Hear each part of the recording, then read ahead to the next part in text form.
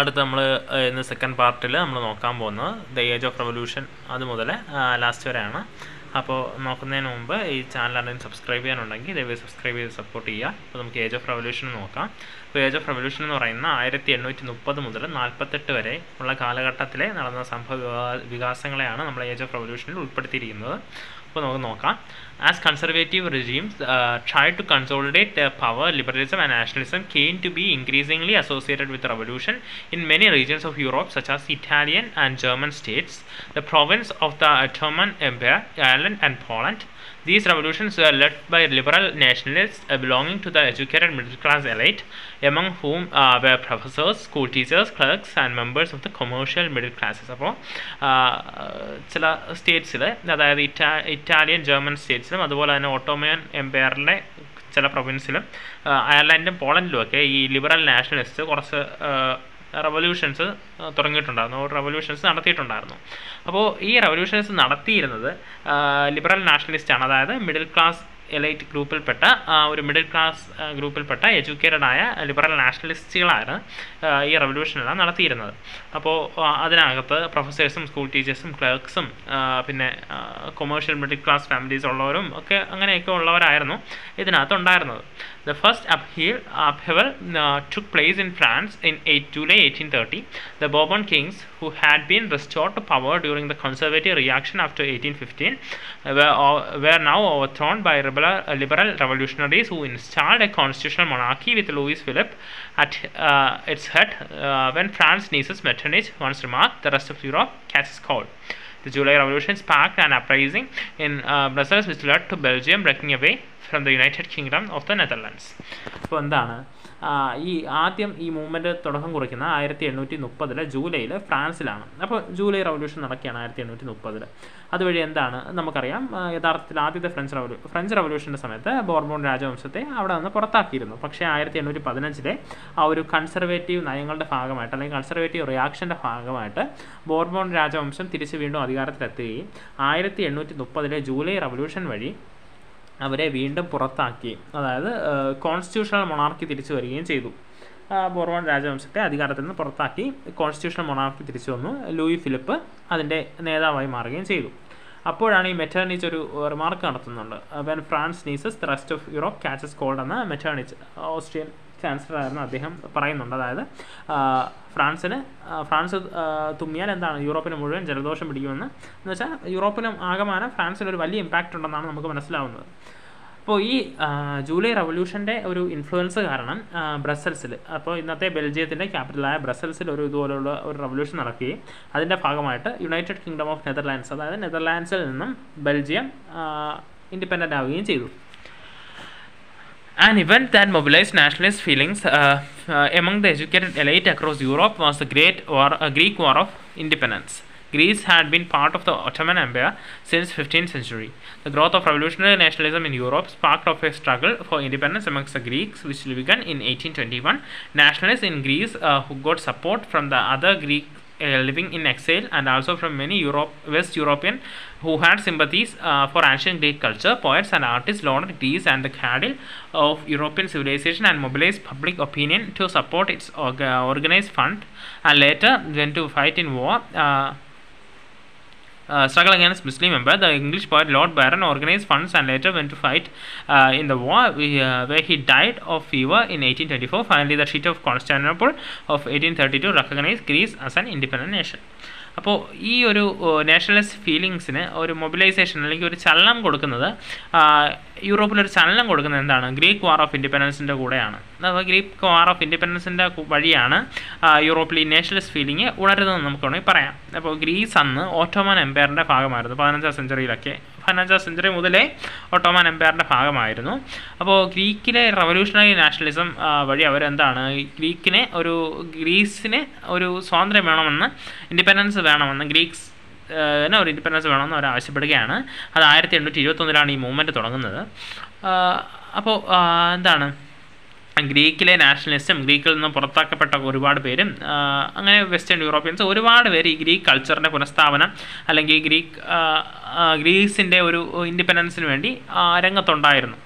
അപ്പോൾ പോയറ്റ്സും ആർട്ടിസ്റ്റും എല്ലാവരും ഈ യൂറോപ്യൻ സിവിലൈസേഷൻ വഴിയൊക്കെ എന്താണ് ഈ ഒരു മുസ്ലിം എംപയറിൽ നിന്നും മോചനം വേണം എന്നൊക്കെ, ഗ്രീസിന് മോചനം വേണം എന്നൊക്കെ പറഞ്ഞ് ഒരുപാട് സ്ട്രഗിൾസ് നടത്തുന്നുണ്ടായിരുന്നു. അതിൽ നമുക്ക് നോക്കുകയാണെങ്കിൽ ലോർഡ് ബൈറൺ, ഒരു ഇംഗ്ലീഷ് പോയറ്റ്, ലോർഡ് ബൈറൺ എന്ത് ചെയ്തു, ഈ ഫൈറ്റിന് വേണ്ടിയൊക്കെ ഫണ്ട്സൊക്കെ ഓർഗനൈസ് ചെയ്തു, പിന്നെ വാറിൽ പങ്കെടുക്കുകയൊക്കെ ചെയ്തു. പിന്നെ അദ്ദേഹം മരിക്കുകയുണ്ടായി, ഫീവർ വന്നാണ് മരിക്കുന്നത്. പിന്നെ അവസാനം 1832 ട്രീറ്റി ഓഫ് കോൺസ്റ്റാന്റിനോപ്പിൾ പ്രകാരം ഗ്രീസ് ഇൻഡിപെൻഡൻ്റ് ആയിട്ട് മാറുകയാണ്. The romantic imagination and national feeling. The development of nationalism did not come about only through wars and territorial expansion. Culture played an important role in creating an idea of nationalism. Art and poetry, stories and music helped express and shape nationalist feeling. Let us look at Romanticism, a cultural movement which sought to develop a particular form of nationalist sentiment. Romantic artists and poets generally criticized the glorification of reason and science, and focused instead on emotions, intuitions and mystical feelings. Their effort was to create a sense or a shared collective heritage, a common cultural past as a basis of nation. ഇപ്പോൾ എന്താണ് നമ്മൾ നോക്കുകയാണെങ്കിൽ ഈ യുദ്ധങ്ങളും അതുപോലെ തന്നെ സാമ്രാജ്യ വികസനവും മാത്രമല്ല ഈ നാഷണലിസം എന്ന് പറയുന്ന ഒരു തോട്ടിന്, ഒരു ഐഡിയയ്ക്ക് ഡെവലപ്മെൻറ്റ് കൊടുത്തത് നമുക്ക് മനസ്സിലാക്കാം. കൾച്ചറിനും അതിനകത്ത് വലിയൊരു ഇമ്പാക്റ്റ് ഉണ്ട്. അതായത് ഇപ്പോൾ പോയംസ്, സ്റ്റോറീസ്, മ്യൂസിക് അങ്ങനെയുള്ള കാര്യങ്ങൾക്ക് ഇപ്പോൾ നമ്മൾ എക്സാമ്പിളായിട്ട് പറയുകയാണെങ്കിൽ ദേശീയഗാനം കേൾക്കുമ്പോൾ, ഇപ്പോൾ നമ്മുടെ ദേശീയഗാനം കേൾക്കുമ്പോൾ തന്നെ നമുക്കൊരു നാഷണലിസ്റ്റിക് ഫീലിംഗ് ഉണ്ടാകത്തില്ലേ, അതുപോലെ കൾച്ചറിനും അതിനകത്ത് വലിയൊരു ഇമ്പാക്റ്റ് ഉണ്ടെന്ന് നമുക്ക് മനസ്സിലാക്കാം. ഇപ്പോൾ ഒരു എക്സാമ്പിളായിട്ട് പറയുകയാണെങ്കിൽ റൊമാൻറ്റിസം എന്ന് പറയുന്ന കൾച്ചറൽ മൂവ്മെൻറ്റ് ഇതുപോലെ നാഷണലിസ്റ്റ് സെൻറ്റിമെൻറ്റ് ഡെവലപ്പ് ചെയ്യാൻ അല്ലെങ്കിൽ ഡെവലപ്പ് ചെയ്യാൻ വേണ്ടി ഒരു കരുത്ത് പകർന്ന ഒരു മൂവ്മെൻറ്റാണ്. അപ്പോൾ റൊമാൻറ്റിക് ആർട്ടിസ്റ്റ് അല്ലെങ്കിൽ പോയറ്റ്സ് എന്താണ് ചെയ്തത്, അവർ ചെയ്തത് ഈ റീസണിൻ്റെയും സയൻസിനെയൊക്കെ അതിൻ്റെയൊക്കെ ഗ്ലോറിഫിക്കേഷനെ ക്രിട്ടിസൈസ് ചെയ്യുകയാണ്. ഇപ്പോൾ ശാസ്ത്രത്തിൻ്റെയും അതുപോലെ തന്നെ യുക്തിചിന്ത അങ്ങനെയുള്ള ചിന്തകളുടെയൊക്കെ ഗ്ലോറിഫിക്കേഷനെ അവർ ക്രിട്ടിസൈസ് ചെയ്തിട്ട് അവർ ഇമ്പോർട്ടൻസ് കൊടുത്തത് എന്തിനാണെന്ന് വെച്ചാൽ ഇമോഷൻസിനും ഇൻഡ്യൂഷൻസിനും മിസ്റ്റിക്കൽ ഫീലിങ്സിനും ഒക്കെയാണ് അവർ ഇമ്പോർട്ടൻസ് കൊടുത്തത്. മനുഷ്യൻ്റെ ഇമോഷൻസിനൊക്കെയാണ് അവർ കൂടുതൽ പ്രയോറിറ്റി കൊടുത്തത്. അപ്പോൾ ഈ എഫേർട്ട് വഴിയൊക്കെ ഒരു ഷെയർഡ് കളക്റ്റീവ് ഹെറിറ്റേജ്, ഒരു സംസ്കാരം, ഒരേപോലുള്ള സംസ്കാരമുള്ളവരെ അല്ലെങ്കിൽ അങ്ങനെ ഒരു കൾച്ചറുള്ളവരെ അല്ലെങ്കിൽ ഒരു കോമൺ കൾച്ചറൽ പാസ്റ്റ് ഉള്ളവരേക്ക് ഒന്നിച്ച് കൊണ്ടുവരാൻ ഇത് സഹായിച്ചു, അല്ലെങ്കിൽ ഒരു നേഷനായിട്ട് നിലനിർത്താൻ സഹായിച്ചു. Other romantics such as the German philosopher Johann Gottfried Herder claimed that the true German culture was to be discovered among the common people. It was through folk songs, folk poetry and folk dances that the true spirit of the nation was popularized. So collecting and recording these forms of folk culture was essential to the project of a nation building.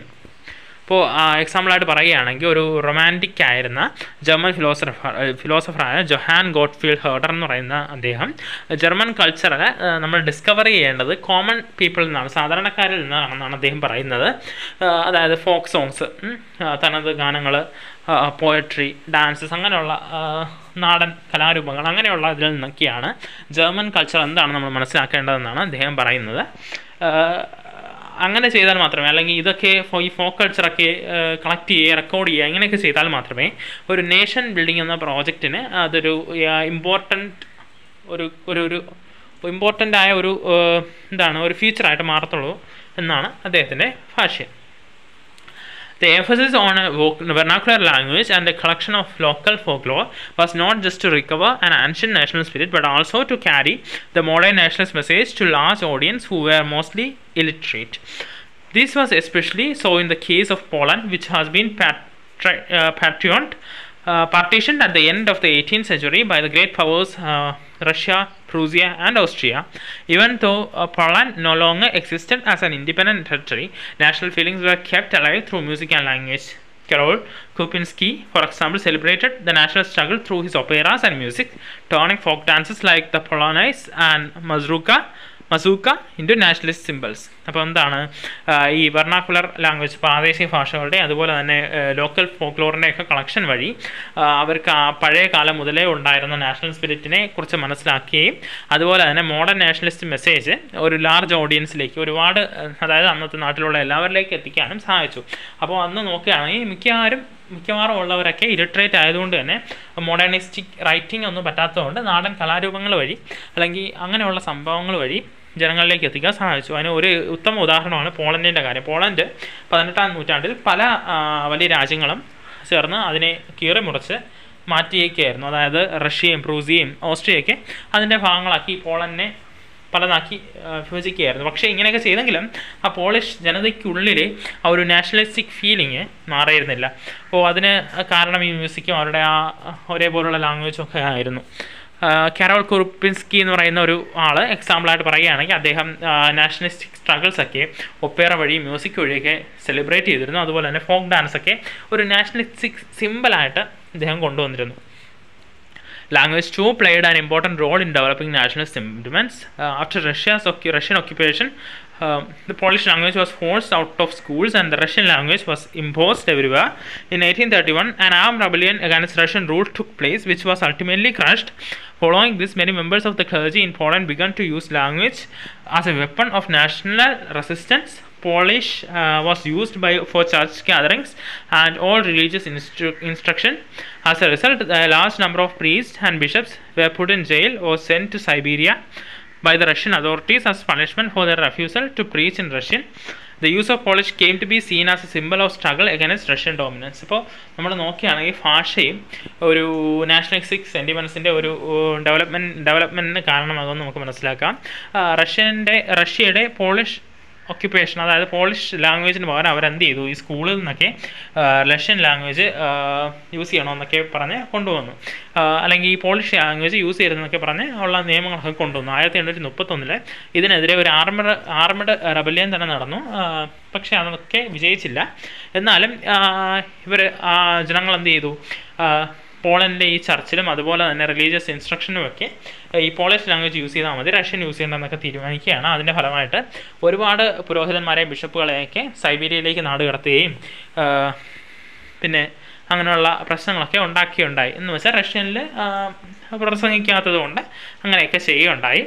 അപ്പോൾ നമ്മൾ നോക്കുകയാണെങ്കിൽ അന്ന് polish എന്ന് പറയുന്നത് ഒരു സ്ട്രഗിളിൻ്റെ ഒരു സിമ്പിളായിട്ട് മാറി. റഷ്യൻ ഡോമിനൻസിൽ നിന്നുള്ള സ്ട്രഗിളിൻ്റെ ഒരു സിമ്പിളായിട്ട് പോളിഷ് മാറുകയുണ്ടായി. ഇനി നമ്മൾ നോക്കുന്നത് hunger, hardship and popular revolt. The 1830s were years of great economic hardship in Europe. The first half of the 19th century saw an enormous increase in population all over Europe. In most countries, there were more seekers of jobs than employment. Population from rural areas migrated to the cities to live in overcrowded slums. Small producers in towns were often faced with stiff competition from imports of cheap machine-made goods from England, where industrialization was more advanced than on the continent. This was especially so in textile production, which was carried out mainly in forms of small workshops and was only partially mechanized. In those regions of Europe where the aristocracy still enjoyed powers, peasants struggled under the burden of feudal dues and obligations. The rise of food prices or a year of bad harvest led to widespread pauperism in town and country. അപ്പോൾ 1830 നോക്കുകയാണെങ്കിൽ Europe ഒരുപാട് സാമ്പത്തിക ബുദ്ധിമുട്ടുകൾ നേരിട്ട സമയമായിരുന്നു. അതായത് അവിടെ ഒരു പോപ്പുലേഷൻ ഒരു വലിയ ഇൻക്രീസ് ഉണ്ടായി. അതുപോലെ തന്നെ പല രാജ്യങ്ങളിലും തൊഴിലിനേക്കാൾ തൊഴിലന്വേഷകരുടെ എണ്ണം കൂടി. പോപ്പുലേഷൻ, റൂറൽ ഏരിയയിലെ പോപ്പുലേഷൻ എന്ത് ചെയ്തു, സിറ്റികളിലേക്ക് മൈഗ്രേറ്റ് ചെയ്തത് വഴി സിറ്റികളിലെ സ്ലംസിൻ്റെയൊക്കെ എണ്ണം കൂടി. നമ്മൾ നോക്കുകയാണെങ്കിൽ അവിടെ തന്നെ ഈ ചെറിയ കച്ചവടക്കാർക്കിടയിൽ ഒരുപാട് കോമ്പറ്റീഷന് വേണ്ടിയിട്ട് ഇമ്പോർട്ടഡ് ക്ലോത്ത്സ് വരികയാണ്. യൂറോപ്പിൽ നിന്നൊക്കെ ഇംഗ്ലണ്ടിൽ നിന്നൊക്കെ ഇമ്പോർട്ട് ചെയ്ത ക്ലോത്ത്സ് വരികയാണ്. അപ്പോൾ ഇംഗ്ലണ്ട് നമുക്കറിയാം ഇൻഡസ്ട്രിയലൈസേഷൻ വളരെ ഡെവലപ്ഡ് ആയ ഒരു സ്ഥലമായിരുന്നു ഈ ഇംഗ്ലണ്ട് എന്ന് പറയുന്നത്. അപ്പോൾ അത്രയോളം ബാക്കി യൂറോപ്പിൽ എവിടെയും ഡെവലപ്ഡ് ആയിരുന്നില്ല ഇൻഡസ്ട്രിയലൈസേഷൻ വഴി. അതുകൊണ്ട് ചീപ്പ് ക്ലോത്ത്സ് ഒക്കെ വന്നതുകൊണ്ട് കൂടി ആ ഒരു കൊമേഴ്ഷ്യലൈസേഷനൊക്കെ അതൊക്കെ ബുദ്ധിമുട്ടായി മാറി. പിന്നെ യൂറോപ്പിലെ ചില റീജിയൻസിലൊക്കെ ഇപ്പോഴും അരിസ്റ്റോക്രസി ഭരിക്കുന്നത് വഴി സാധാരണക്കാരിലേക്ക് ഒരുപാട്, അല്ലെങ്കിൽ ഫാമേഴ്സിലൊക്കെ ഒരുപാട് ഡ്യൂസും ഒബ്ലിഗേഷൻസും അങ്ങനെയുള്ള കാര്യങ്ങളൊക്കെ ബാധ്യതകളായിട്ട് വന്നു. പിന്നെ ഫുഡ് പ്രൈസസ് ഇൻക്രീസ് ചെയ്ത വഴി ഒരു ബാഡ് ഹാർവസ്റ്റ് തന്നെ ആ റീജിയനിൽ മൊത്തം ഒരു പേർപ്പറിസം അല്ലെങ്കിൽ സാമ്പത്തിക മാന്ദ്യതയൊക്കെ കൊണ്ടുവരാൻ കാരണമായി. The year 1848 was one such year. Food shortages and widespread unemployment brought the population of Paris out on the roads. Barricades were erected to Louis Philippe was forced to flee. A National Assembly proclaimed A republic granted suffrage to all adult males above 21 and guaranteed the right to work. National workshops to provide employment were set up. അപ്പോൾ എന്താണ് 1848 അങ്ങനെ ഒരു വർഷമായിരുന്നു. Food shortage ഒക്കെ ഉണ്ടായി. അതുപോലെ തന്നെ wide spread unemployment ഒക്കെ കാരണം പാരീസിൽ ജനങ്ങളും തെരുവിലേക്ക് ഇറങ്ങി. ബാരിക്കേഡൊക്കെ തള്ളി മറിച്ച് അകത്തേക്ക് കയറി. അവസാനം ലൂയി ഫിലിപ്പിൻ അന്നത്തെ നേതാവിന് അവിടേക്ക് വിട്ട് ഓടിപ്പോകേണ്ട അവസ്ഥ ഉണ്ടായി. ആ നാഷണൽ അസംബ്ലി എന്താണ് റിപ്പബ്ലിക്കായി പ്രൊക്ലെയിം ചെയ്യുകയാണ്. എല്ലാവർക്കും വോട്ടവകാശം കൊടുക്കുന്നു. 21 വയസ്സിന് മുകളിലുള്ള എല്ലാ അഡൽട്ട് മെയിൽസിനും വോട്ടവകാശം കൊടുക്കുന്നു. പിന്നെ എല്ലാവർക്കും റൈറ്റ് ടു വർക്ക് ഗ്യാരണ്ടി ചെയ്യുന്നു. നാഷണൽ വർക്ക്ഷോപ്സ് ഒക്കെ എസ്റ്റാബ്ലിഷ് ചെയ്യുകയാണ്. Earlier in 1845, weavers in Silesia had led a revolt against contractors who supplied them raw materials and gave them orders for finished textiles but drastically reduced their payments. The journalist William Wolfe described the events in a Sicilian village as follows.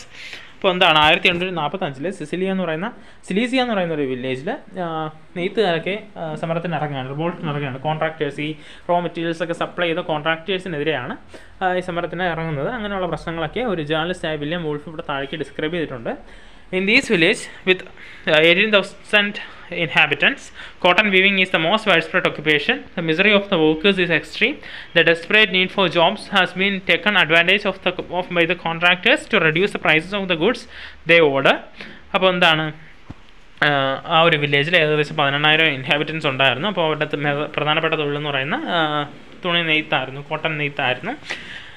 ഈ തൊഴിൽ അന്വേഷണം കാരണം അവരെന്ത് ചെയ്തു, ഈ കോൺട്രാക്ടേഴ്സൊക്കെ സാധനങ്ങളുടെയൊക്കെ ഗുഡ്സിൻ്റെയൊക്കെ വിലയൊക്കെ കുറച്ചു എന്നൊക്കെയാണ് പറയുന്നത്.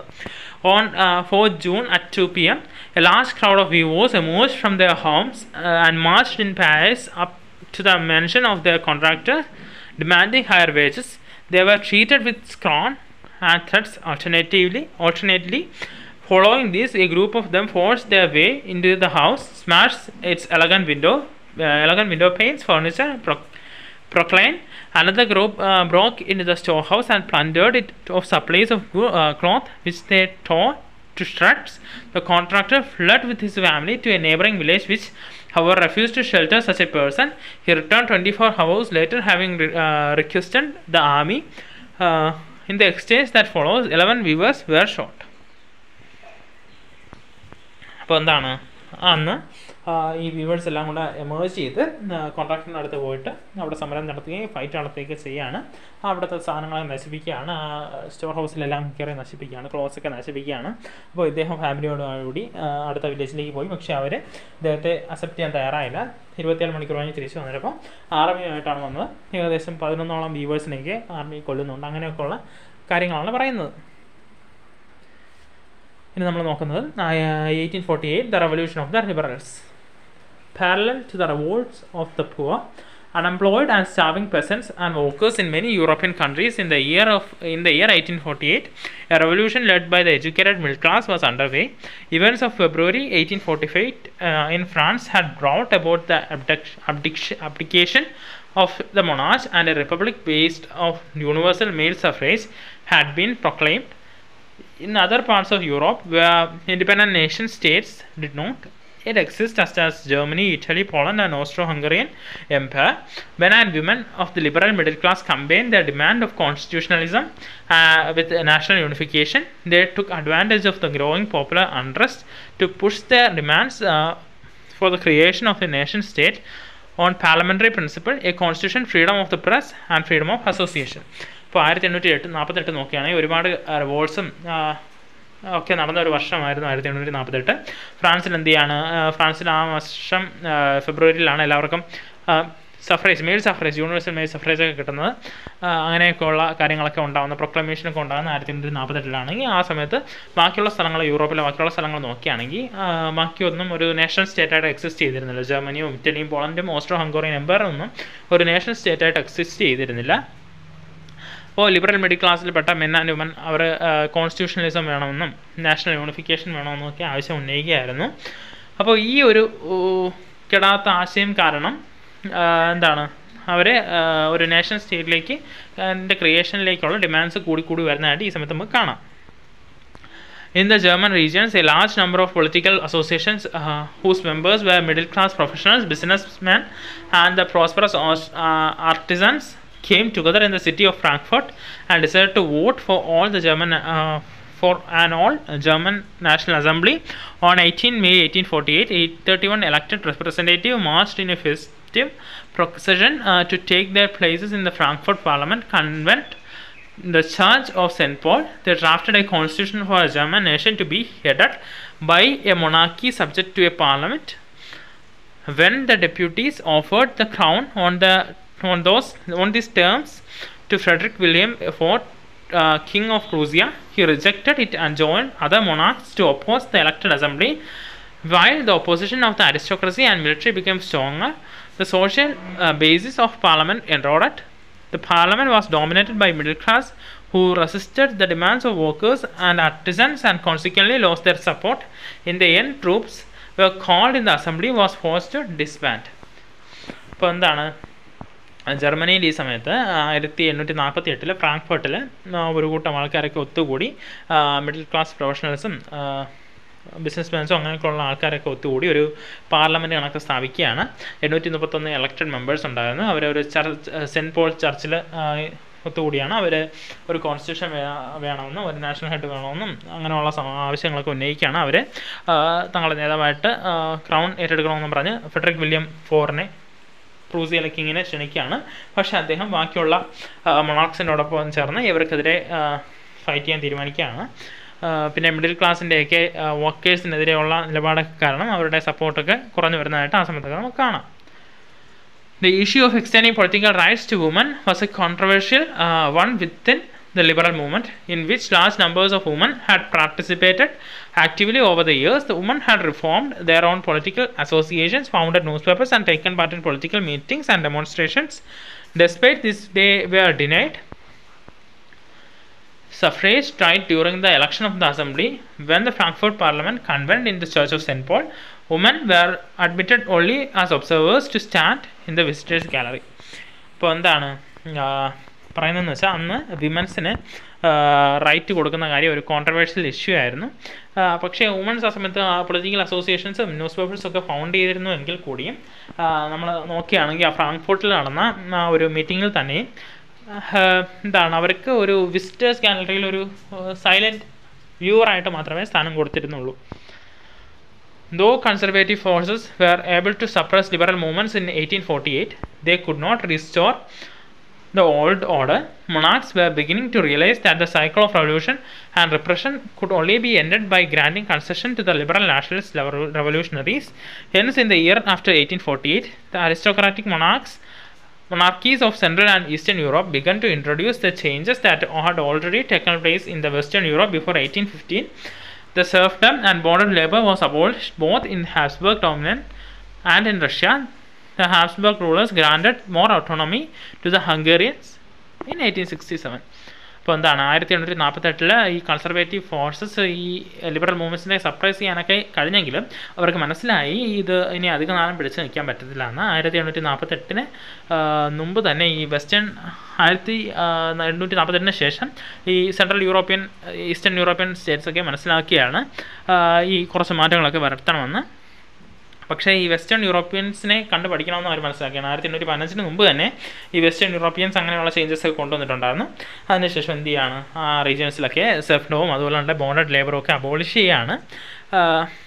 പിന്നെ ഹാബ്സ്ബർഗിൽ ഹംഗേറിയൻസ് കൂടുതൽ സ്വാതന്ത്ര്യമൊക്കെ 1867 കൊടുക്കുകയാണ്. അങ്ങനെയുള്ള കാര്യങ്ങളൊക്കെ ഉണ്ടാവുകയാണ്. The making of Germany and Italy, അതാണ് നമ്മൾ നോക്കാൻ പോകുന്നത്. Germany can the army B the architect of A nation. After 1848, nationalism in Europe moved away from its association with democracy and revolution. Nationalist sentiments were often mobilized by conservatives for promoting state power and achieving political domination over Europe. 1848 ശേഷം nationalism എന്ത് ചെയ്യുകയാണ്, ഡെമോക്രസിയിൽ നിന്നും റവല്യൂഷനിൽ നിന്നൊക്കെ വേർപെട്ട് പോവുകയാണ്. Nationalist sentiments പിന്നീട് Conservatives വരെ ഉപയോഗിച്ച് തുടങ്ങി. അതായത് സ്റ്റേറ്റിൻ്റെ പവറിനെ പ്രൊമോട്ട് ചെയ്യാനും അതുപോലെ തന്നെ പൊളിറ്റിക്കൽ ഡോമിനേഷൻ അച്ചീവ് ചെയ്യാനും ഒക്കെ അവർ വരെ ഈ നാഷണലിസ്റ്റ് സെൻറ്റിമെൻറ്റ്സ് യൂസ് ചെയ്യാൻ തുടങ്ങി. This can be observed in the process by which Germany and Italy came to be unified as nation states. As you have seen, nationalist feelings were widespread among middle-class Germans who in 1848 tried to unite the different regions of the German Confederation into a nation-state governed by elected parliament. The liberal initiative to nation building was, however, represented by the combined forces of the monarchy and the military, supported by the large landowners called Junkers of Prussia. From then, Prussia took on the leadership of the movement for national unification. In Chief Minister Otto von Bismarck was the architect of this process, carried out with the help of Prussian army and the bureaucracy. There were over 7 years with Austria, Denmark and France ended in Prussian victory and completed the process of unification. In January 1871, the Prussian King William I was proclaimed a German emperor in a ceremony held at Versailles. ഇപ്പോൾ എന്താണ് ജർമ്മനിയുടെ പ്രോസസ്സും അതായത് ഇങ്ങനെ തന്നെയാണ് നമുക്ക് കാണാൻ പറ്റുന്നത്. Germany ഇറ്റലിയും ഒരു നേഷൻ സ്റ്റേറ്റ്സായി മാറിയതും ഇങ്ങനെയാണ് നമുക്ക് കാണാൻ പറ്റുന്നത്. ഏകദേശം 1848 nationalist feeling German middle class ആൾക്കാരുടെ ഇടയിൽ ഉണ്ടായിരുന്നു എന്ന് നമുക്ക് മനസ്സിലാക്കാൻ കഴിഞ്ഞു. അവരുടെ ശ്രമം എന്തായിരുന്നു? ജർമ്മൻ കോൺഫെഡറേഷൻ അല്ലെങ്കിൽ ഒരു നേഷൻ സ്റ്റേറ്റ് ഡിഫറെൻറ്റ് റീജിയൻസിനെ ഒത്തുകൂടി ഉണ്ടാക്കുക എന്നുള്ളതായിരുന്നു അവരുടെ ലക്ഷ്യം. അതുപോലെ തന്നെ ഇലക്റ്റഡ് പാർലമെൻറ്റ് വെച്ചുള്ള ഒരു ഗവൺമെൻറ്റും ഉണ്ടായിരുന്നു അവരുടെ ലക്ഷ്യത്തിൽ. ഈ ലിബറൽ ഇനിഷ്യേറ്റീവ് നേതൃത്വം കൊടുത്ത ആരൊക്കെയാണെന്ന് വെച്ചാൽ മൊണാർക്കിയുടെയും മിലിറ്ററിയുടെയും ഒപ്പം ലാർജ് ലാൻഡ് ഓണേഴ്സൂടെ ചേർന്ന ഒരു കമ്പൈൻ ഫോഴ്സാണ് ഇതിന് നേതൃത്വം കൊടുത്തത്. പ്രൂസിയയിൽ നിന്നുള്ള അവരാണ് ഇതിന് ഇമ്പോർട്ടൻ്റ് ആയിട്ടും നേതൃത്വം കൊടുത്തത്. പിന്നെ പ്രൂസിയ അതിനുശേഷം ആ ലീഡർഷിപ്പ് ഏറ്റെടുക്കുകയും നാഷണൽ യൂണിഫിക്കേഷൻ്റെ ലീഡർഷിപ്പ് ഏറ്റെടുക്കുകയും ചീഫ് മിനിസ്റ്ററായ ഓട്ടോ വോൺ ബിസ്മാർക്ക് അതിൻ്റെ ചീഫ് ആർക്കിടെക്റ്റായി മാറുകയും ചെയ്തു. പ്രൂസിയൻ ആർമി യുടെ സഹായത്തോടു കൂടി അവരെ 7 വർഷം ഏകദേശം ഓസ്ട്രിയ, ഡെൻമാർക്ക്, ഫ്രാൻസിൻ്റെ യുദ്ധം ചെയ്ത് വിക്ടറിയിലെത്തി അവർ ആ പ്രോസസ് ഓഫ് യൂണിഫിക്കേഷൻ കംപ്ലീറ്റ് ചെയ്യുകയാണ്. 1871 ജാനുവരിയിൽ പ്രൂസിയൻ കിങ്ങായ വില്യം ഫസ്റ്റ് ജർമ്മൻ എംപററായിട്ട് മാറുകയാണ്. വേഴ്സാലീസിൽ നടന്ന ഒരു സെറമണിയിൽ വെച്ച് ജർമ്മൻ എംപററായിട്ട് വില്യം ഫസ്റ്റ് 1871 ജാനുവരിയിൽ വരികയാണ്. On the bitterly cold morning of 18 January 1871, an assembly comprising the princes of the German state, representatives of the army, important Prussian ministers including the chief minister Otto von Bismarck, gathered in the heated hall of mirrors in the palace of Versailles to proclaim the new German empire headed by Kaiser William I of Prussia. അങ്ങനെ 1871 ജാനുവരി 18 ഈ അവിടെ ഒരു ഹാളിൽ ആരൊക്കെയാണ് German സ്റ്റേറ്റ്സിലെ പ്രിൻസസും അതുപോലെ തന്നെ army റെപ്രസെൻറ്റേറ്റീവ്സും പ്രൂസിയൻ ministers, chief minister ആയ auto von Bismarck ഉൾപ്പെടെയുള്ള പ്രൂസിയൻ മിനിസ്റ്റേഴ്സും എല്ലാം കൂടെ ചേർന്ന് പാലസ് ഓഫ് വെഴ്സാലീസിലെ ഹാൾ ഓഫ് മിറേഴ്സിൽ വെച്ച് ജർമ്മൻ എംപയറിൻ്റെ നേതൃത്വം പ്രൂസിയയിലെ കെയ്സർ വില്യം ഫസ്റ്റിനെ ഏൽപ്പിക്കുകയാണ്. The nation-building process in Germany had demonstrated the dominance of Prussian state power. The new state placed a strong emphasis on modernizing the currency, banking, legal and judicial system in Germany. Prussian measures and practices often became a model for the rest of the Germany. അപ്പോൾ ഈ nation building പ്രോസസ്സിൽ ജർമ്മനിയിലെ nation building പ്രോസസ്സിലെ dominance മൊത്തം പ്രൂസിയൻ സ്റ്റേറ്റിനായിരുന്നു. അവരുടെ എന്തിനൊക്കെ modernise ചെയ്തു? കറൻസിയെയും ബാങ്കിങ്ങിനെയും legal and judicial സിസ്റ്റത്തെയൊക്കെ modernise ചെയ്തു. അതുപോലെ തന്നെ ഈ മോഡേൺ ജർമ്മനിയുടെ ഡെവലപ്മെൻറ്റിന് ഒരു മോഡലായി തീർന്നത് പ്രൂസിയ സ്റ്റേറ്റാണ്. ഇനി നമ്മൾ നോക്കാൻ പോണ ഇറ്റലി യൂണിഫൈഡ് ആണ്. Like Germany, Italy too had a long history of political fragmentation. Italians were scattered over several dynastic states as well as a multinational Habsburg empire. During the middle of the 19th century, Italy was divided into 7 states, of which only one, Sardinia Piedmont, was ruled by an Italian princely house. The north was under the Austrian Habsburg. The center was ruled by the Pope, and the southern regions were under the domination of the Bourbon kings of Spain. Even the Italian language had not acquired one common form and still had many regional and local variations. അപ്പോൾ ജർമ്മനിയെ കണക്ക് തന്നെ ആയിരുന്നു, പല political fragmentation കണക്കാണ് അവർ പണ്ട് മുതലേ നിലകൊണ്ടിരുന്നത്. Italy എന്ന് പറയുന്നത് സ്കാറ്റേർഡ് ആയിരുന്നു, ഇറ്റാലിയൻസ് എന്ന് പറയുന്നത് സ്കാറ്റേർഡ് ആയിരുന്നു. പല രാജ്യങ്ങളിൽ ഹാബ്സ്ബർഗ് എംപയറിൽ ഉൾപ്പെടെ പല രാജ്യങ്ങൾ ഇങ്ങനെ ചിതറി കിടക്കുകയായിരുന്നു. നമ്മൾ നോക്കുകയാണെങ്കിൽ അന്നത്തെ ഇറ്റലി 7 സ്റ്റേറ്റ്സായിട്ട് ഡിവൈഡ് ചെയ്ത് കിടക്കുകയാണ്. അതിനകത്ത് ഒന്ന് മാത്രം സാർഡീന പിഡ്മോണ്ട് എന്ന് പറയുന്ന ഒരു സ്റ്റേറ്റ് മാത്രമാണ് ഇറ്റാലിയിലെ ഒരു പ്രിൻസ്ലി ഹൗസ് ഭരിച്ചത്. ഭരിച്ചിരുന്നത്. ബാക്കിയെല്ലാം പല രാജ്യങ്ങളായിരുന്നു. ഇപ്പോൾ നോർത്തിൽ നോക്കുകയാണെങ്കിൽ ഓസ്ട്രിയൻ ഹാബ്സ്ബർഗിൻ്റെ കീഴിലായിരുന്നു, സെൻട്രൽ പോപ്പിൻ്റെ കീഴിലായിരുന്നു, സദേൺ റീജിയൻസ് മുഴുവൻ ആരുടെ കീഴിലായിരുന്നു? സ്പെയിനിലെ ബോർബോൺ രാജവംശത്തിൻ്റെ കീഴിലായിരുന്നു. അപ്പോൾ ഇറ്റാലിയൻ ലാംഗ്വേജ് തന്നെ അന്നൊരു കോമണൈസ് ചെയ്യപ്പെട്ടിരുന്നില്ല, അല്ലെങ്കിൽ പല പല സ്ഥലങ്ങൾ പല പല variations Italian ലാംഗ്വേജിലുണ്ടായിരുന്നു. During the 1830s, Giuseppe Mazzini had sought to put together a coherent program for a unitary Italian republic. He had also formed a secret society called Young Italy for the dissemination of his goals. The failure of revolutionary uprisings both in 1831 and 1848 meant that the mantle now fell on Sandrina Piedmont under the ruler King Victor Emmanuel II to unify the Italian state through war. In the eye of the ruling alliance of this region, a unified Italy offered them the possibility of economic development and political dominance.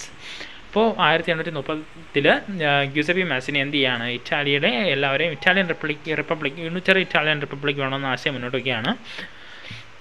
അപ്പോൾ അദ്ദേഹം young Italy എന്ന് പറയുന്ന ഒരു secret society form ചെയ്യുകയാണ് അദ്ദേഹത്തിൻ്റെ goals പൂർണ്ണമാക്കാൻ വേണ്ടി. പക്ഷേ അതിൻ്റെ റവല്യൂഷണറി അപ്രൈസിങ്സ് ഒക്കെ 1831 47 ഫെയിലായി. അപ്പോൾ ഇത് സാദരീന പെഡ്മോണ്ട് എന്ന് പറയുന്ന അവരുടെ കീഴിലായി. കാരണം അവരുടെ ഉത്തരവാദിത്തം കണക്കായി കിങ് വിക്ടർ ഇമാനുവൽ സെക്കൻഡിൻ്റെ ഉത്തരവാദിത്തം കണക്കായി ഈ ഇറ്റാലിയൻ സ്റ്റേറ്റ്സിനെ യൂണിഫൈ ചെയ്യുക, വാറിൽ കൂടി യൂണിഫൈ ചെയ്യുക എന്നുള്ളത്. കാരണം ഒരു ഇറ്റാലിയൻ സ്റ്റേറ്റ് മാത്രമാണല്ലോ ഇറ്റലിയുടെ കീഴിലുള്ളത്.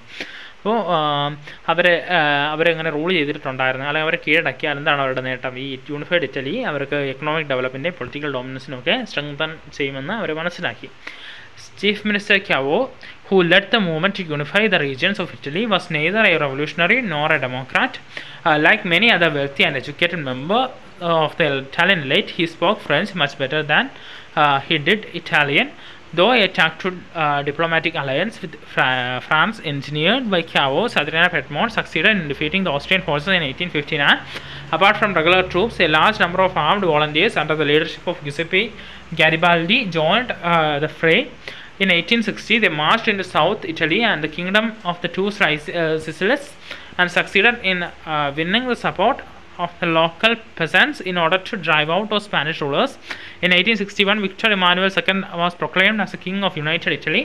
However, much of the Italian population, among whom rates of illiteracy were very high, remained blissful, unaware of the liberal nationalist ideology. The peasant masses who had supported Garibaldi in southern Italy had never heard of Italia and believed that L'Italia was Victor Emmanuel's wife. അപ്പോൾ എന്താണ്, അതായത് chief മിനിസ്റ്ററായ ക്യാവോർ എന്ത് ചെയ്യാണ്? ഈ റീജിയൻസിനെ unify ചെയ്യാനുള്ള നേതൃത്വം ഏറ്റെടുക്കുകയാണ്. പക്ഷേ അദ്ദേഹം ഒരു റവല്യൂഷനോ ഡെമോക്രാറ്റോ ആയിരുന്നില്ല. അദ്ദേഹം പല ഇറ്റാലിയൻ എഡ്യൂക്കേറ്റഡ് എലൈറ്റ്സിനെയും കണക്ക് ഫ്രഞ്ചാണ് ഏറ്റവും കൂടുതൽ സംസാരിച്ചത്. ഇറ്റാലിയനേക്കാൾ നന്നായി സംസാരിച്ചിരുന്ന ഫ്രഞ്ചാണ്. അതുകൊണ്ട് തന്നെ അദ്ദേഹത്തിൻ്റെ ടാക്ട്ഫുൾ ഡിപ്ലോമാറ്റിക് അലയൻസ് വഴി ഫ്രാൻസിനെ സഹായത്തോടു കൂടി സാദ്രീന പീമോണ്ട് എന്ത് ചെയ്യുകയാണ്? ഓസ്ട്രിയൻ ഫോഴ്സിനെ 1859 തോൽപ്പിക്കുകയാണ്.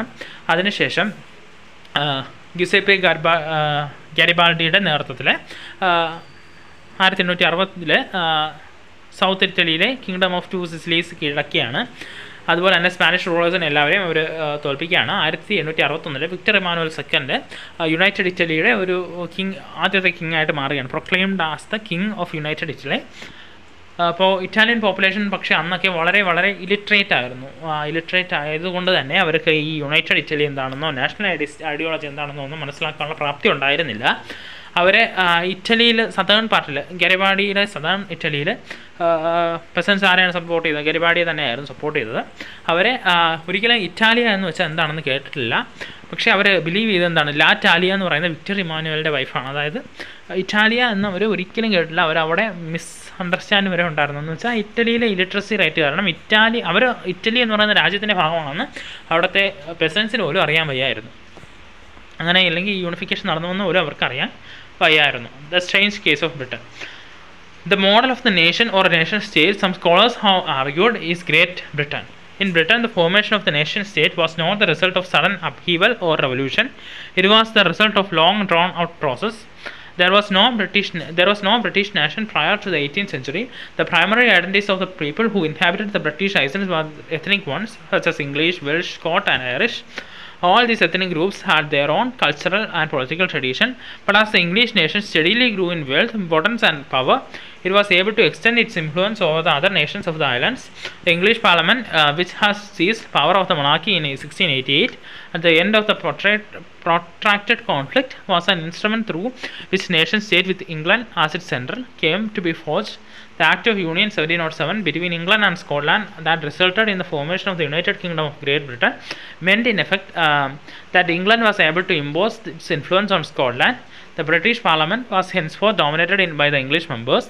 The growth of British identity meant that Scotland's distinctive culture and political institutions were systematically suppressed. The Catholic clans that inhabited the Scottish Highlands suffered terrible repression. Whenever they attempted to assert their independence, the Scottish Highlanders were forbidden to speak Gaelic language or wear their national dress, and large numbers were forcibly driven out of their homeland. അപ്പോൾ എന്താണ് ബ്രിട്ടൻ്റെ case ഒരു strange case എന്നാണ് പറയുന്നത്. പല സ്കോളേഴ്സും പറയുന്നത് ഒരു nation state എന്ന് പറയുമ്പോൾ അതിൻ്റെ മോഡൽ എന്ന് പറയുന്നത് ബ്രിട്ടൻ എന്നാണ്. ബ്രിട്ടൻ്റെ ഫോർമേഷൻ നേഷൻ സ്റ്റേറ്റ് ആയിട്ടുള്ള ഫോർമേഷൻ സഡൻ അപ്ഹീവലിൻ്റെ വഴിയോ അല്ലെങ്കിൽ ഒരു റവല്യൂഷൻ വഴിയൊന്നും ഉണ്ടായിട്ടില്ല. അപ്പോൾ അത് പകരം എന്താണ് ഒരു ലോങ് പ്രോസസ്സിൻ്റെ ഭാഗമായിട്ടാണ് ഉണ്ടായത്. 18ാം നൂറ്റാണ്ടിന് മുമ്പ് ബ്രിട്ടൻ്റെ ഒരു ഐഡൻറ്റിറ്റി പോലും ഉണ്ടായിരുന്നില്ല. പകരം അവർ പല എത്നിക് ഗ്രൂപ്പ്സ് എന്ന് വെച്ചാൽ പല എന്താണ് പാരമ്പര്യത്തിൽപ്പെട്ട ആൾക്കാരായിട്ടാണ് ഏകദേശം ഇംഗ്ലീഷ്, വെൽഷ്, ഐറിഷ് അങ്ങനെ പല എത്നിക് ഗ്രൂപ്പ്സിൽപ്പെട്ട ആൾക്കാരായിരുന്നു പല ഐലൻഡ്സിൽ താമസിച്ചുകൊണ്ടിരുന്നത്. പക്ഷേ അതുപോലെ തന്നെ ഓരോ എത്നിക് ഗ്രൂപ്പ്സിനും അവരുടേതായ പൊളിറ്റിക്കൽ ഐഡൻറ്റിറ്റി, കൾച്ചറൽ ഐഡൻറ്റിറ്റി ഒക്കെ ഉണ്ടായിരുന്നു. പക്ഷേ ഇംഗ്ലീഷ് പെട്ടെന്ന് ഗ്രോ ചെയ്യാൻ തുടങ്ങി. വെൽത്തും ഇമ്പോർട്ടൻസ് അതുപോലെ തന്നെ പവറും ഒക്കെ പെട്ടെന്ന് ഇംഗ്ലീഷ് അല്ലെങ്കിൽ ഇംഗ്ലണ്ടിൻ്റെ പവറൊക്കെ ഈ 4 ഐലൻഡ്സിൽ ഇംഗ്ലണ്ടിൻ്റെ പവർ പെട്ടെന്ന് കൂടാൻ തുടങ്ങി. അതുകൊണ്ട് തന്നെ ഇംഗ്ലണ്ട് എന്തിനെ ശ്രമിക്കുകയാണ്, ബാക്കിയുള്ള നേഷൻസിനെ ബാക്കിയുള്ള ആ ഐലൻഡ്സിലെ ബാക്കിയുള്ള നേഷൻസിനെ കോൺക്കർ ചെയ്യാൻ അല്ലെങ്കിൽ അവരുടെ മേലെ ആ പവർ എസ്റ്റാബ്ലിഷ് ചെയ്യാൻ ശ്രമിക്കുകയാണ്.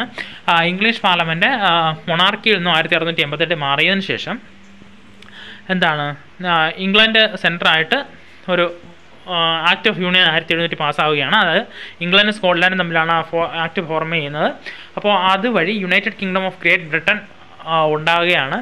അപ്പോൾ അതിനുശേഷം ഇംഗ്ലണ്ടിൻ്റെ പവർ കൂടുകയും സ്കോട്ട്ലാൻഡിലേക്ക് പവർ കുറയുകയും ചെയ്യുന്നു. ബ്രിട്ടീഷ് പാർലമെൻറ്റിൽ ഏറ്റവും കൂടുതൽ ഇംഗ്ലീഷ് മെമ്പേഴ്സായിട്ട് മാറി. അതുപോലെ തന്നെ സ്കോട്ട്ലാൻഡിൻ്റെ കൾച്ചറൊക്കെ സപ്രസ് ചെയ്യാൻ തുടങ്ങി. അവരുടെ കത്തോലിക് ക്ലാൻസൊക്കെ സ്കോട്ടിഷ് ഹൈലാൻഡ്സിൽ ഉണ്ടായിരുന്ന കത്തോലിക് ക്ലാൻസൊക്കെ ഒരുപാട് റിപ്രഷൻസ് നേരിടുകയാണ്. റിലീജിയസ്ലി ഒരുപാട് റിപ്രഷൻസ് നേരിടുകയാണ്. അവർക്കൊരു ഇൻഡിപെൻഡൻസ് കിട്ടുന്നില്ല. ഹൈലാൻഡ് അവരുടെ ഒരു ലാംഗ്വേജായ ഗെയിലിക് ലാംഗ്വേജ് വായിക്കാനോ സംസാരിക്കാനോ നാഷണൽ ഡ്രസ്സ് വെയർ ചെയ്യാനോ അങ്ങനെ ഒന്നും ഉള്ള അവകാശം അവർക്ക് ഉണ്ടായിരുന്നില്ല. Ireland suffered A similar faith. It was a country deeply divided between Catholics and Protestants. The English helped the Protestants of Ireland to establish their dominance over a largely Catholic country. Catholic revolt against British dominance was suppressed after a failed revolt led by Wolfe Tone and his United Irishmen. 1798, Irish was possibly incorporated into United Kingdoms in 1801. A new British nation was forged up through the propagation of a dominant English culture. The symbol of New Britain, the British flag, Union Jack, the national anthem, God Save Our Noble King, the English language were actively promoted and the older nations were viewed only as subordinate partners in this union. നമ്മൾ നോക്കുകയാണെങ്കിൽ അയർലൻഡിൻ്റെ വിധിയും മറിച്ചൊന്നും അല്ലായിരുന്നു, ഇതുപോലെയൊക്കെ തന്നെയായിരുന്നു. Ireland എന്ന് പറയുമ്പോൾ Catholics Protestants ഇങ്ങനെ 2 ഗ്രൂപ്പായിട്ട് ഡിവൈഡ് ചെയ്ത് കിടക്കുന്ന ഒരു രാജ്യമായിരുന്നു. കത്തോലിക്സ് ആയിരുന്നു കൂടുതൽ. പക്ഷേ ഇംഗ്ലീഷ് വന്നിട്ട് എന്ത് ചെയ്യുന്നു, പ്രൊട്ടസ്റ്റൻറ്റിനെ സഹായിക്കുകയും കൂടുതലുള്ള കത്തോലിക്സിനെയൊക്കെ തോൽപ്പിച്ച് അല്ലെങ്കിൽ അവരെ സപ്രസ് ചെയ്ത് അവിടെ ഒരു പ്രൊട്ടസ്റ്റൻറ്റ് ഭരണം കൊണ്ടുവരികയും ചെയ്തു. അതിനെതിരെ വോൾഫ് ടോണിൻ്റെ നേതൃത്വത്തിൽ യുണൈറ്റഡ് ഐറിഷ്മാൻ 1798 ഒരു റിവോൾട്ട് നടക്കുകയും അത് ഫെയിലാവുകയും ചെയ്തു. അവസാനം ഗത്യന്തരമില്ലാതെ 1801 യുണൈറ്റഡ് കിങ്ഡമിൽ ആര് ചേരുകയാണ്, അയർലൻഡ് ചേരുകയാണ്. അപ്പോൾ പുതിയൊരു ബ്രിട്ടീഷ് നേഷനോട് ഉണ്ടാവുകയാണ്. അപ്പോൾ ഇംഗ്ലീഷ് കൾച്ചറിനെ ഡോമിനേറ്റ് ചെയ്ത് വരികയാണ്. ഇപ്പോൾ പുതിയ സിമ്പിൾസ് വരികയാണ് ന്യൂ ബ്രിട്ടന്. ബ്രിട്ടീഷ് ഫ്ലാഗ്, അതായത് union Jack, national anthem, God save അവർ നോബൽ കിങ് എന്ന് പറയുന്ന നാഷണൽ ആന്തം, ഇംഗ്ലീഷ് ലാംഗ്വേജ്, ഇതെല്ലാം കൂടുതൽ ഡെവലപ്ഡായി വരികയാണ്. ഇനി നമ്മൾ നോക്കാൻ പോകുന്നത് വിഷ്വലൈസിങ് ദ നേഷൻ എന്ന് പറയുന്ന പാർട്ടാണ്. While it is easy enough to represent a ruler through a portrait or a statue, how does one go about giving face to a nation? Artists in the 18th and 19th century found a way out of personifying a nation. In other words, they represented a country as if it were a person. Nations were then portrayed as female figures, the female form that was chosen to personify the nation did not stand for any particular woman in real life. Rather, it sought to give abstract idea of a nation a concrete form.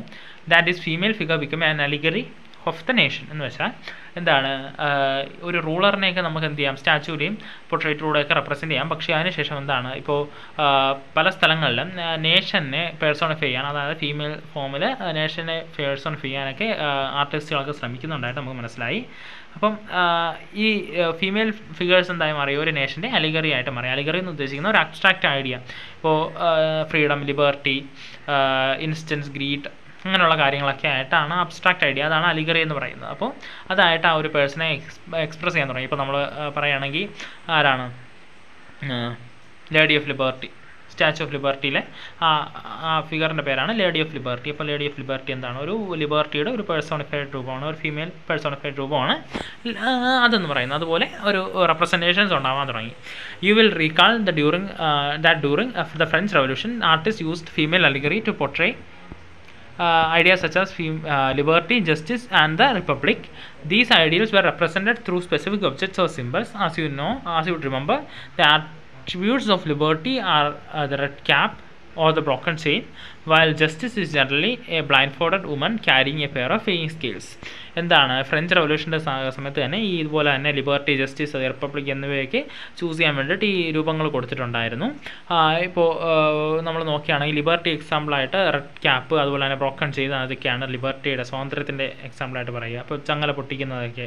ഇപ്പോൾ ജസ്റ്റിസിന് പറയുകയാണെങ്കിൽ ഒരു കണ്ണ് കെട്ടിയ ഒരു woman എന്താണ്, ഒരു weighing scales, ഒരു തുലാസ് പിടിച്ചുകൊണ്ടിരിക്കുന്നതാണ് ഒരു ജസ്റ്റിസിൻ്റെ എക്സാമ്പിളായിട്ട് പറയുക. Similar female അലിഗറീസ് were independent by artist in the 19th century to represent the nation. അതുപോലെ ഒരു നേഷൻ റെപ്രസെൻറ്റ് ചെയ്യാനും ഇതുപോലെ അലിഗറീസ് ഒക്കെ ഉണ്ടാക്കിയിട്ടുണ്ടായിരുന്നു, ആർട്ടിസ്റ്റുകൾ ഉണ്ടാക്കിയിട്ടുണ്ടായിരുന്നു.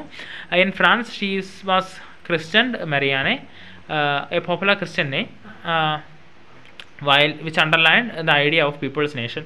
ഇപ്പോൾ ഫ്രാൻസിലാണെങ്കിൽ അതിൻ്റെ ക്രിസ്ത്യൻ മരിയാന എന്ന് പറയുന്ന ഒരാളായിരുന്നു, അല്ലെങ്കിൽ ആ ഒരു നെയിമോ വെച്ചുള്ള ഒരു രൂപമായിരുന്നു നേഷനെ റെപ്രസെൻ്റ് ചെയ്തിരിക്കുന്നത്. Her characteristics were drawn from those of liberty and republic. The red cap, the tricolor and the cockade. Statues of Marianne were erected in the public squares to remind the public of the national symbol of unity and to pursue them to identify with it. Mariana images were remarked on coins and stamps എന്ന് പറഞ്ഞാൽ ഇപ്പോൾ ഇതിൻ്റെ ഒരു images എന്ന് പറയുന്നത് ലിബർട്ടിയുടെ റിപ്പബ്ലിക്കിൻ്റെയൊക്കെ ഒരു കൂടിച്ചേരലായിട്ട് നമുക്ക് കാണാം. ഒരു റെഡ് ക്യാപ്പ്, ട്രൈ കളർ, കോക്കേഡ്, അങ്ങനെയുള്ള കാര്യങ്ങളൊക്കെ ഉണ്ടായിരുന്നു. അതുപോലെ തന്നെ ഇത് മരിയാനയുടെ സ്റ്റാച്യൂസ് എന്ത് ചെയ്യാണ്, പബ്ലിക് പ്ലേസസിലൊക്കെ ഉയർത്തുകയാണ്. അപ്പോൾ മരിയാനയുടെ ഇമേജ് കോയിൻസിലും സ്റ്റാമ്പ്സിലും എല്ലാം പതിക്കുകയാണ്. അപ്പോൾ ഈ ഒരു ഇമാജിനറി ഇമേജ് അല്ലെങ്കിൽ ഇമാജിനറി പേഴ്സൺ എന്താണ്, ഒരു നേഷൻ്റെ സിമ്പിളായിട്ട് മാറുകയാണ്. Similarly ജർമേനിയ became the allegory of German nation. In visual representation, Germany wears a crown of oak leaves as the German oak stands for heroism. അപ്പോൾ എന്താണ്, ജർമ്മേനിയ എന്ന് പറയുന്ന രൂപം ജർമ്മൻ നേഷൻ്റെ ഒരു സിമ്പിളായിട്ട് നമുക്ക് കാണാം. അപ്പോൾ നോക്കുകയാണെങ്കിൽ ജർമ്മനി എന്താണ്, ഒരു ഓക്ക് ലീവ്സ് വെച്ചുള്ള ഒരു ക്രൗൺ ധരിക്കുന്നുണ്ട്, ഒരു കിരീടം ധരിക്കുന്നുണ്ട്. അപ്പോൾ ഓക്ക് ലീവ്സ് എന്ന് പറയുന്നത്, ജർമ്മൻ ഓക്ക് എന്ന് പറയുന്ന ഹീറോയിസത്തിൻ്റെ ഒരു സിമ്പിളാണ്. ഇവിടെ നമുക്ക് ഇമേജ് കൊടുത്തിട്ടുണ്ട് ജർമ്മനിയുടെ. ഇനി അതുപോലെ നമുക്ക് ആട്രിബ്യൂട്ട്സ് നോക്കാം. Meaning of the simple, broken chains, being freed, breast plate with eagle, simple of German Empire, strength. അപ്പോൾ ഈഗിളിനെ വെച്ചൊരു ഇമേജ്, അത് ജർമ്മൻ എംപയറിൻ്റെ സ്ട്രെങ്ത്തിൻ്റെ സിമ്പിളാണ്. Crown of oak leaves, heroism. Sword, readiness to fight. Olive branch around the sword, willingness to make peace. Black, red and gold tricolor, flag of the liberal nationalists of in 1848, banned by the dukes of German states. German national colour, ഫ്ലാഗിൻ്റെ colour. Raise of the rising sun, beginning of the new എറ. അപ്പോൾ ഇതൊക്കെയാണ് ആ symbols, attributes, ആ ജർമ്മനിയുടെ അല്ലെങ്കിൽ ആ കൊടുത്തിരിക്കുന്ന symbols ഇതൊക്കെയാണ്. അപ്പോൾ നമുക്ക് അവിടെ താഴെ കാണാം ആ symbols.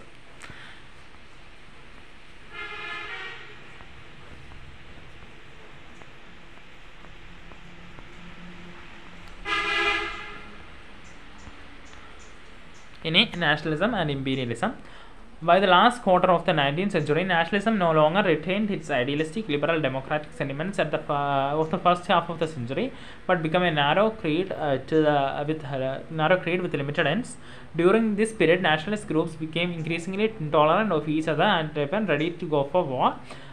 The major European powers in turn manipulated the nationalist aspiration of the subset peoples in Europe to further their on ഇമ്പീരിയലിസ്റ്റിക് ആം. അപ്പോൾ ലാസ്റ്റ് ക്വാർട്ടർ 19th സെഞ്ചുറിയുടെ ലാസ്റ്റ് ക്വാർട്ടറിനോട് കൂടി നാഷണലിസം എന്താണ് ഒരു ഐഡിയ ശോഷിച്ച് വരുന്നതായിട്ട് നമുക്ക് കാണാൻ പറ്റി. അപ്പോൾ അവർ തമ്മിൽ പ്രശ്നങ്ങളുണ്ടായി, വാറിന് വരെ അവർ തയ്യാറാകുകയാണ്. The most serious source of nationalist tension in Europe after 1871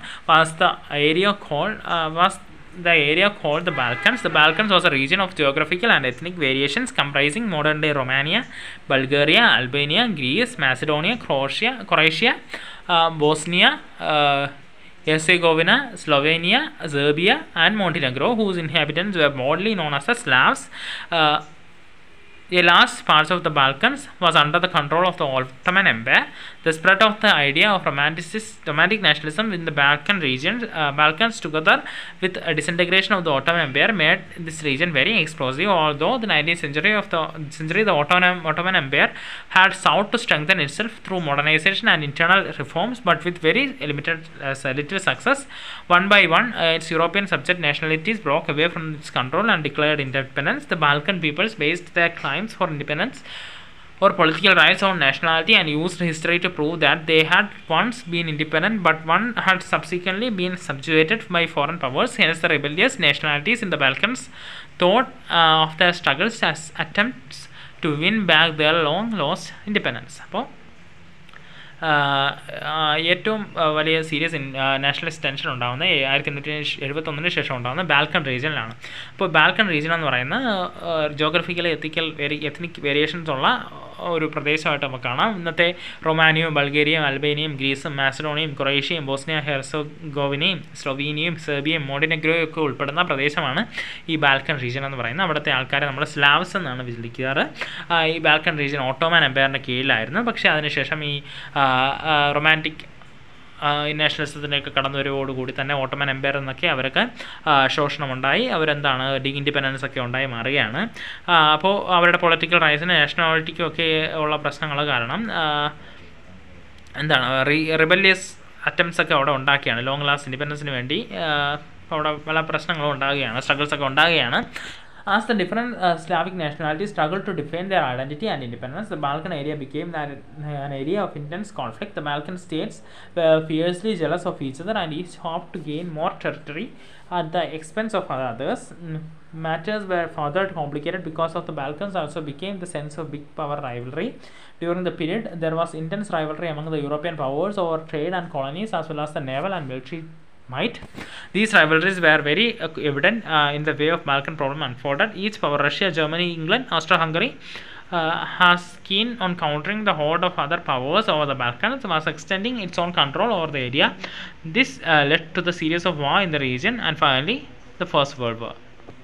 അപ്പോൾ എന്താണ് ഈ സ്ലാവിക് നാഷണാലിറ്റീസ് പരസ്പരം അവർ കൂടുതൽ ടെറിട്ടറീസിന് വേണ്ടി ഒക്കെ പോരാടുകയായിരുന്നു. അവർ പരസ്പരം ഒരുപാട് ജലസ് ആയിരുന്നു. അതുപോലെ തന്നെ പരസ്പരം കൂടുതൽ ശക്തിക്ക് വേണ്ടി പോരാടുകയായിരുന്നു. ആ സമയത്ത് എന്താണ് പല European power ഹൗസുകളും power നേഷൻസും Russia, Germany, England, Austro Hungary പോലുള്ള രാജ്യങ്ങളെല്ലാം എന്ത് ചെയ്യാണ് ഇവരെ പരസ്പരം ഇവരെ കീഴടക്കി അല്ലെങ്കിൽ ഇവർക്ക് മേലെ അധീശത്വം സ്ഥാപിക്കാനുള്ള ശ്രമത്തിൽ ആ ഒരു റീജിയൻ കണ്ടിന്യൂസ് പ്രശ്നങ്ങളുടെ ഒരു സ്ഥലമായി മാറുകയും ഫൈനലി അതാണ് ഫസ്റ്റ് വേൾഡ് വാറിലേക്ക് നയിക്കുകയും ചെയ്യുന്നത്. Nationalism allied with imperialism led Europe to disaster in 1914, but meanwhile many countries in the world which had been colonized by the European powers in the 19th century began to oppose imperial domination. The anti-imperial movements that developed everywhere were nationalist in the sense that they all struggled to form independent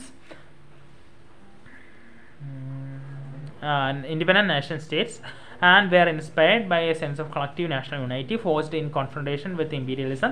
European ideas of nationalism were never replicated, for people every day developed their own specific variety of nationalism, but the idea that societies should be organized into nation states came to be accepted as natural and universal. അപ്പോൾ nationalism ആ സമയത്ത് ഇമ്പീരിയലിസമായിട്ട് കൂടി കലർത്തുന്നത് വഴി 1914 ഒന്നാം ലോക മഹായുദ്ധം കാരണം Europe ഒരു ഡിസാസ്റ്ററിലേക്ക് കടക്കുകയാണ്. ആ സമയത്ത് ലോകത്തിലെ പല രാജ്യങ്ങളും യൂറോപ്യൻ പവേഴ്സിൻ്റെ കോളനീസായി മാറിയിരിക്കുകയായിരുന്നു. ആ സമയത്ത് ഇവർക്കെതിരെ ഇമ്പീരിയൽ ഡോമിനേഷനെതിരെ ഓപ്പോസ് ചെയ്ത് ഒരുപാട് ഫൈറ്റ്സ് ഒക്കെ ഉണ്ടാകുകയാണ്. അപ്പോൾ അവിടെ ഇതെല്ലാം കാരണമായത് എന്താണ്? നാഷണലിസം ആയിരുന്നു. ആ രാജ്യങ്ങൾക്ക് ഒരു ഇൻഡിപെൻഡൻ്റ് ആവണം, ഒരു കണക്റ്റീവ് നാഷണൽ ഐഡൻറ്റിറ്റി വേണം, യൂണിറ്റി വേണം എന്നുള്ളതൊക്കെ കാരണം ഇമ്പീരിയലിസത്തിനെതിരെയുള്ള ഫൈറ്റും കാരണം അവിടെ ഒരു ഫൈറ്റ്സ് ഉണ്ടാവുകയാണ്, അല്ലെങ്കിൽ സ്ട്രഗിൾസ് ഉണ്ടാവുകയാണ്. ഈ idea society organised in to nation States came to be accepted as natural universal. അപ്പോൾ നാഷൻ സ്റ്റേറ്റ്സ് എന്ന് പറയുന്ന ഐഡിയ എന്താണ്, നാച്ചുറൽ യൂണിവേഴ്സലായിട്ട് മാറുകയാണ് ഈ സമയത്ത്. അപ്പോൾ ഇതാണ് നമ്മുടെ ചാപ്റ്റർ. Thank you.